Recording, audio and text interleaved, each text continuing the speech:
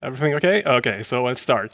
My name is Grindhold. I've traveled a long way from the internet to be here to tell you something about flow graphs, which is one of my favorite UI components throughout there. And my talk is split into 4 sections. First, I will tell you where you meet flow graphs everywhere outside the technological world, outside of computers. And then I'm going to analyze an existing flow graph implementation, give you a short overview what a flow graph is capable of and how we can implement them. Afterwards, we'll have a look into libgtkflow, which is a library for GTK to use flow graphs in Gtk-based applications. And at the finishing, we will discuss what we can do with them, especially in GNOME, because there are some marvelous outlooks. So let's start. First of all, flow graphs, even if you've never heard of them, are pretty familiar to almost anyone. They feel natural to the user. Why? Because I bet any one of you has already seen one. Anyone who's ever had a fact book in their hands has seen a flow graph. For example, this is a graphic of electron transport chain. It comes from the biochemical sectors and it describes how electrons are transported by doing different peptide reactions or something. So I have a flow from input to output, basically.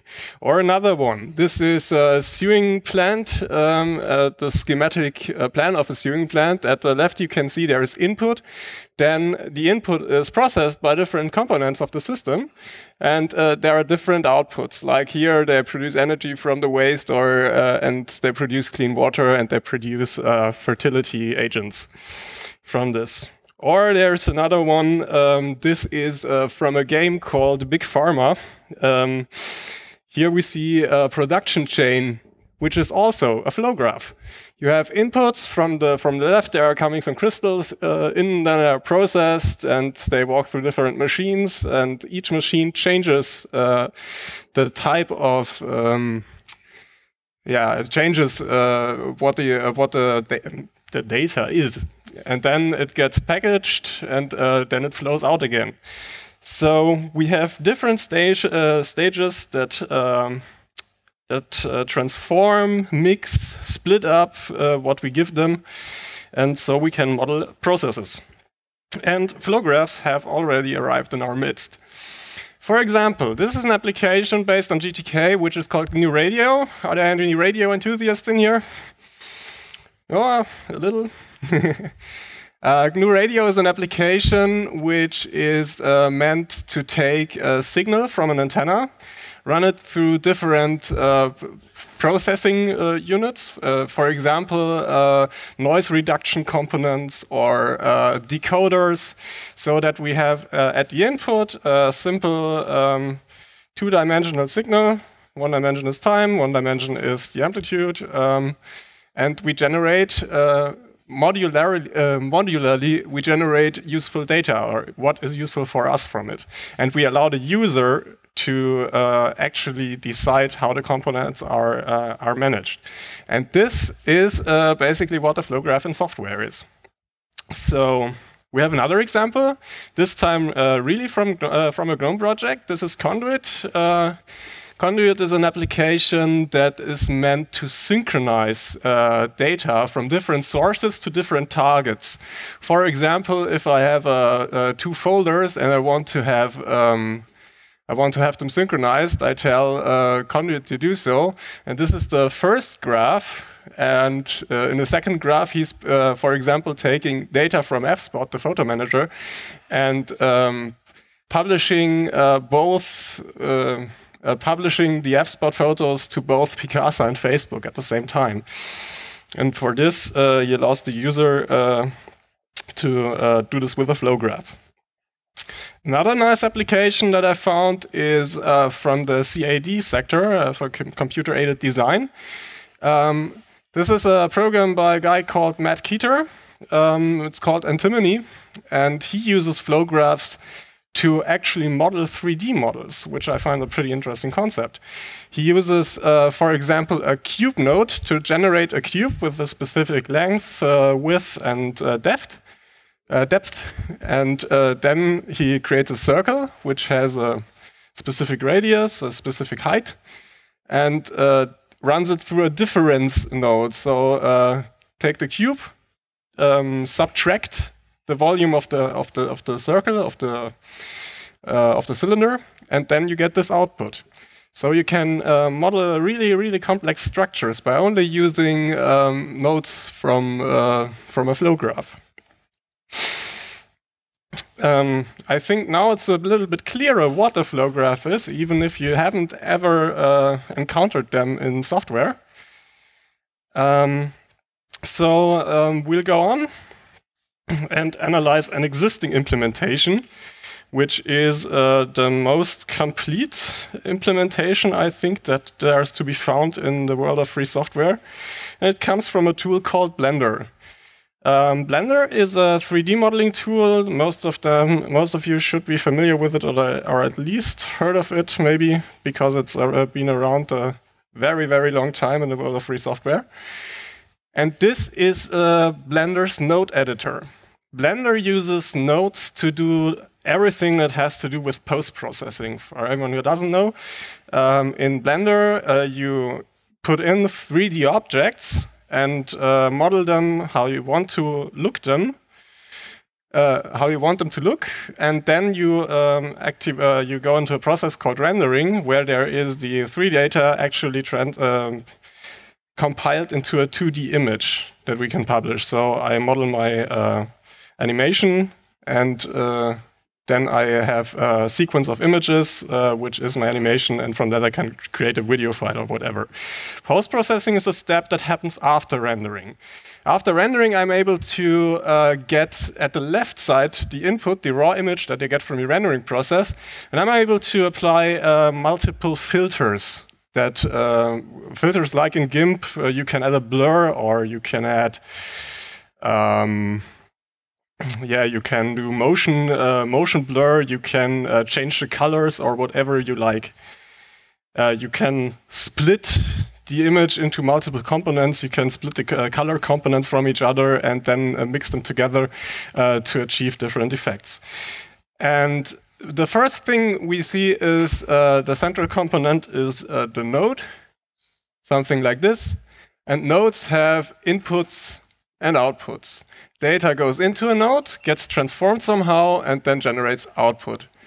The second thing we see is there are nodes that only have outputs, they are generating data, and there are nodes that only have inputs, they are consuming data, they are our targets.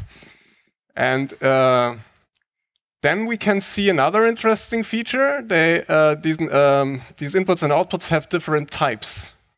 They have different colors. That means I can only interconnect the docs or these inputs and outputs if they have the same type. So there's a type system in there. The third thing we see is, there are connections. It's maybe the most obvious one, but we can let the user decide which input to connect with which output. Then another thing we see is we have something like here. We have factors that apply directly on the input. We can manipulate the input and output. So then I have a second screenshot, which shows us what we cannot do. And this is, for example, here. When we try to connect the output of one node to the input of another, and then again the output of that node to the original node, we get a red line that tells us, nope, you can't do that. This is one restriction. But of course, it gets clear. If this one triggers, there is no real input, and there is nothing where this could go. So we always want to model a process from input to output. Okay, let's do a little conclusion. Nodes can create, transform, or consume data. Nodes receive and send data via inputs and outputs. Inputs and outputs may be chained via connectors. Inputs and outputs may have different incompatible types. The flow graph is a directed acyclic graph. It has no circular connections. And another one is we have a special null value. Because what happens if a node like this must have inputs? Because otherwise, if it didn't have those inputs, it can't create output that makes actually sense. So there are possible solutions to this is either defining a default value for each input that is taken when there is no output node connected to the input, or we can have a special null value that invalidates an input, so we can adjust the behavior to that. Now let's go on. We have something to discuss, and this is libgtkflow. Libgtkflow is my attempt to get flow graphs standardized into GNOME, into the GNOME world or into the GTK world. What we've seen, there are many implementations, or why am I going to do this? There are many implementations that are already there, but they are all kind of specialized for the application they're written for. There is no general solution. Like if you code a coding app in GTK, you're probably going to use libgtk source view, and there's no default component. There's also nothing that reacts to GTK-specific stuff like themes. When you have those implementations, they are always look the same. Maybe they have their own themes, but they don't react to GTK themes. And I think this is not really cool. So I went and started to implement a library that respects those environmental settings from every GTK user and tries to act upon it. So I've compiled a quick fact sheet, answered the six W's. What it is, it's a library that every GTK application developer can use or should be able to use. When the first commit was in May of 2015, there was some preliminary planning that I did, but this is the first commit. Then it started. Where you can find the project at github.com/grindhold/libgtkflow, but there will be a QR code at the end, so you don't have to remember this now. It was in the beginning. It was just me. Then, when the library grew to be somewhat presentable, I posted it to the Vala mailing list and the GTK mailing list, and some people found this pretty cool. And there was one special person. It is Eseldan or Daniel Espinosa. He contributed like the build system. He moved the build system from CMake to Automake and had me with very cool stuff. He had me plan the API. My API was kind of sucky, and he designed a better one. And we discussed a lot, and we had a lot of fun developing this. Why? Because we love flow graphs. How? With the programming language Vala. Thanks to Jörg Billiter here for designing a really cool programming language for the GNOME project. GTK, of course, and a pinch of the object introspection, which I come back later to. So, after Eseldan did his comments, we decided that libgtkflow should actually be two libraries. There's Gflow. Gflow models is the abstract model of the data flow. And there's Gtk-flow. Gtk-flow manages all the graphic stuff, displaying the flow graph to the user. So you feed Gtk-flow with objects that are from Gflow. Let's have a little look at the stack. If you watch only the right side, this is your typical GTK application. You have your application code. The application code talks to GTK, and GTK talks to GTK, and GTK talks to the backend, whatever you have in your system, X, Wayland, whatever. With libgtkflow, your application talks to GTK-flow in order to create nodes, docs, connections, and everything, and then you feed those objects into Gtk-flow. Gtk-flow will talk with the drawing methods of GTK, thus ensuring that themes and so on are respected and correctly drawn, and then the cycle will go on. So there are actually two purposes in such a flow graph library. We have the first purpose, which is supplying topological information. So we can ask the flow graph who is connected with whom, and to traverse the graph to get information from the user input. And the second one is the actual transformation of data, the actual flow of data through the graph and how the data is manipulated throughout the graph. So I'll outline the most important classes and interfaces that the library will give you if you start programming with it. The first and most important class, of course, is the node. And the node will contain docs. Doc is the head word for input and output. So we use terminology from GStreamer to keep it a bit familiar. Our outputs are called source and our inputs are called sink. And also the method names should overlap. They're called link and unlink to link sources and sinks to each other to get a little bit familiarity in here for people who are already using other components of the GNOME stack. Then there is an arrow. Then there is Gtk-flow. Gtk-flow exports the node view. Node view is a GTK widget which you can place in your application like a button or like the tree views. And you feed the node view with the objects from Gflow, and then it will render them accordingly. It also exports two interfaces, which are now abstract classes, but they are meant to be interfaces in the future. The node renderer and the doc renderer, which allows you to do stuff like this. These in the middle are rendered by the default node renderer supplied by Gtk-flow, and those at the sides are custom implementations of a node renderer, which is application specific. This application, for example, has these connectors from the Raspberry Pi. And no normal node will draw something like this. So with the node renderer and the doc renderer, you can actually implement it to look what you want it to look like. So it's pretty flexible here. So we'll have a little look at the code. This is a small example, which you will also find on GitHub, finished and implemented.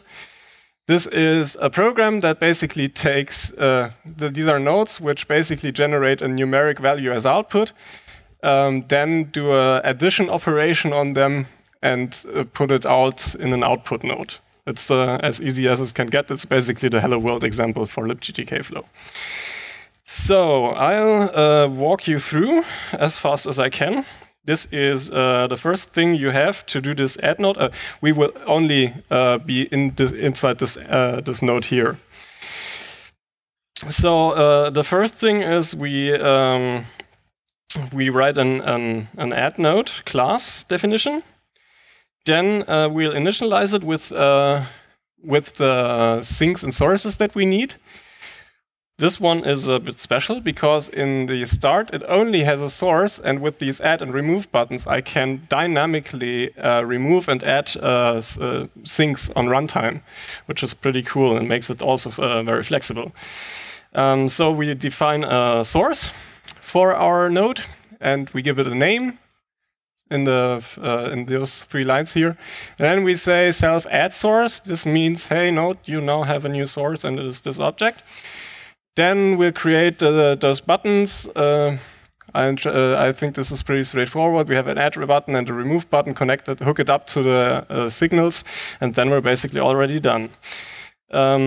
These are the 2 methods that act upon the pressing of add and remove. So they basically only generate. On every click, you click add, it generates a simple sink, gives it a name, adds it to the node, and connects it to a signal, which is pretty important, is changed. Every time the value that is being submitted into a sink, this signal will trigger, and we can act upon this signal to generate a new output for the source. So then we have the method which this change signal is linked to. It's linked to do calculations. And do calculations basically iterates over all the all the sinks that we created for this node, adds up the values, and checks if there are valid values. Because when we have a non-defined value, we cannot create a useful result. And if everything fits, it writes the result of the calculations into the result. Here, result is our output doc that we made. So, what's still missing? We have, of course, not everything that we want to have in this library. For example, as there was this update to GTK 3.20, the foreign drawing methods compatibility kind of broke. We used them to do the theme stuff. And it's one of my aims for this conference to get some time and rewrite it so it will work with versions greater than 3.20. Users of Debian stable or something should be fine with trying out everything and compile the examples and so on. What we want to do is marking and moving multiple nodes. As you can imagine, it gets it would get a little bit stressy if you have many nodes and you have them in groups and whatever. So we want to drag a frame, then all the nodes get marked and you can drag and drop them at once. Then we want to introduce an own connector class so we can make named connections and stuff like that. Performance has to be optimized. To set widgets as doc labels would also be nice, and for people who use right to left scripts like Hebrew or Arabic, it would be nice to have the whole graph reversed, so people don't have to adapt to Western standards. So the last thing is recursion. In some cases, we remember the screenshot of Conduit. It makes sense to actually interconnect two nodes directly with each other. And it's only dangerous if the input value influences the output value. So we should try to respect cases where this is not like that.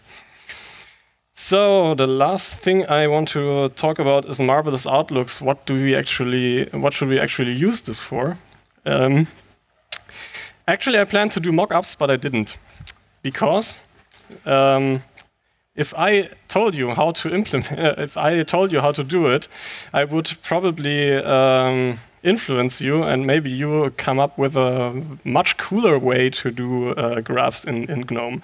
Applications that I find interesting are, for example, PTV. This is the video editing project. Do post-processing for them with libgtkflow.